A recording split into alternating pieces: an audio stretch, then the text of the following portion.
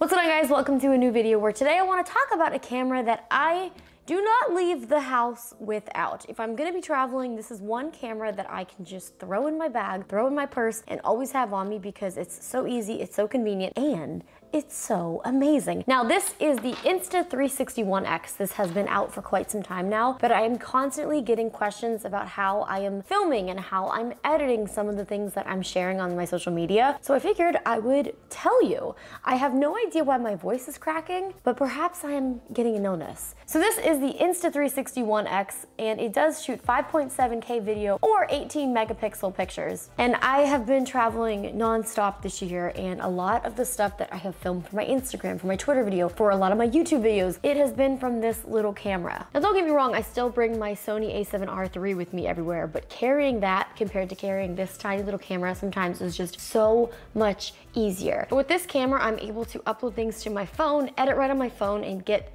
content up immediately, which I feel like is very important because sometimes if I sit on content for a while, I forget about it and I never post it. So I'm gonna show you guys how I edit with the Insta360 ONE X app. Very simple, it comes with this cord. Justine has taught me the method of tying the cord to the case or else you're gonna lose it. I don't know what it is about this cord, but it will disappear. Unless you're responsible, and then it won't disappear. You can also transfer footage wirelessly. It just takes a little bit longer. So personally, I like to have the cord. It does transfer quicker and it saves your battery. But if you don't have the cord, that's okay. Doesn't matter. Here we have on the local, and here we have whatever is on this camera. Not even sure what that's from. It looks like from my trip to Tennessee, but we will go with local. We will go over here to video. I don't take too many pictures, honestly. I feel like I should, but I don't. Now, one of the videos that I posted on here from my trip to Spain, I feel like confused a lot of people, which was actually kind of why I wanted to post this video to show you guys how it was done. So I actually don't need to have this plugged in right now because I have already transferred all of my footage to this app. So technically I don't need to plug it in, so I'm not going to. So right here in my app, I'm gonna give you guys an example of how I edited this one video, which everyone seemed to love because it is so simple. And you can also edit this on your desktop, on your laptop. But for me, it's just so much easier on the go, on mobile. I just do it this way. And what I do like about this is that it has audio as well. So this does record audio. Half the time I don't use it because I'll put music over top of it, but a lot of the times I do use it. So that's also very nice to have. So here I was in the ocean of Mallorca. The best part about this camera is that it can give you options. Right here, I have the 9x16 wide. If I click it, I now have 9x16, 1x1, 16x9, which is what I use for YouTube. Oh, sorry, that was 16x9 wide. This is 16x9. So a lot of the time, depending on what I'm editing for, I will use the 9x16 wide for Instagram, maybe Twitter video, a lot of other social platforms, TikTok. I don't know if you guys know, but I'm on TikTok. And if I am doing YouTube, I will do the 16x9 wide. How I edited the video of me floating in the ocean where it looked like a drone was above me, this is how. This stick is basically how the magic happens. The software actually edits out the selfie stick, so you do not see this, which gives it kind of like the drone-like effect where you can't see the camera and you can't see the stick. This was me floating in the ocean around people, kicking my little leggies, holding my stick.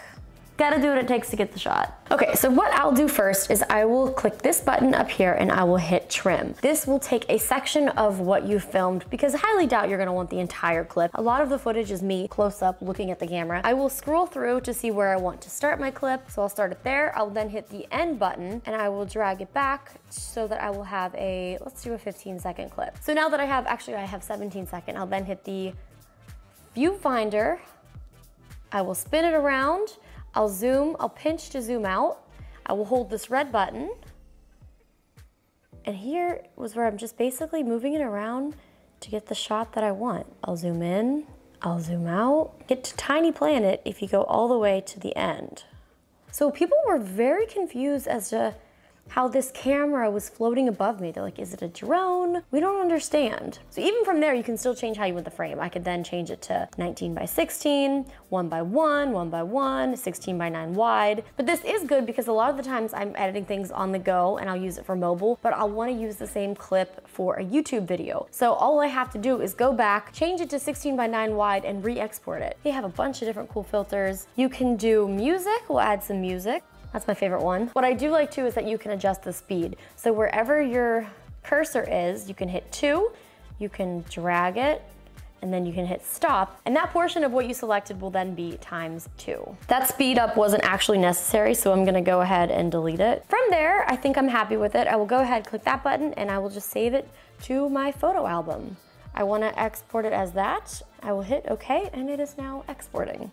Another cool video I shot with my friend Alex was we rode this thing called a Riker, which is basically like a 3-wheeled motorcycle. I haven't posted this video yet, but I wanna show you guys some of the shots. It looks like a drone is following us, but it's not. It's just because it edits out the stick, and I'm able to move it around. I'm able to get the shots that I want. Technology is crazy. I also have the flow state stabilization on, which it does an incredible job of stabilization. There is nothing worse than having shaky footage and not being able to do anything about it. I'll also show you guys how you can use the pivot points and smart track. So I'll do smart tracking. Well, I seem to have put that on my hands, but it will track my hands. I'll stop that, and then I'll spin over here because now I want to smart track that horse, the horse's neck. So it's tracking the horse's neck. I can stop the track, I can go up here, and now I want to smart track Justine in front of me. So now it's tracking the horse's butt in front of me.